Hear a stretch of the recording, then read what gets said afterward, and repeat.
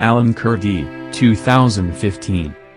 The war in Syria had been going on for more than 4 years when Alan Kurdi's parents lifted the 3-year-old boy and his 5-year-old brother into an inflatable boat and set off from the Turkish coast for the Greek island of Kos, just 3 miles away.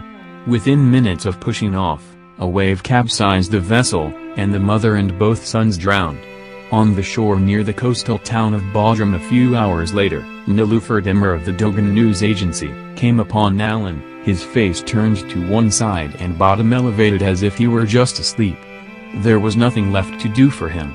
There was nothing left to bring him back to life, she said. So Demir raised her camera.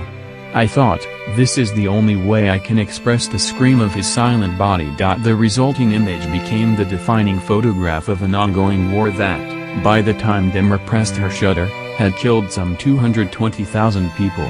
It was taken not in Syria, a country the world preferred to ignore, but on the doorstep of Europe, where its refugees were heading. Dressed for travel, the child lay between one world and another. Waves had washed away any chalky brown dust that might locate him in a place foreign to Westerners' experience. It was an experience the Kurdis sought for themselves, joining a migration fueled as much by aspiration as desperation. The family had already escaped bloodshed by making it across the land border to Turkey. The sea journey was in search of a better life, one that would now become, at least for a few months, far more accessible for the hundreds of thousands traveling behind them. Demir's image whipped around social media within hours, accumulating potency with every share. News organizations were compelled to publish it or publicly defend their decision not to.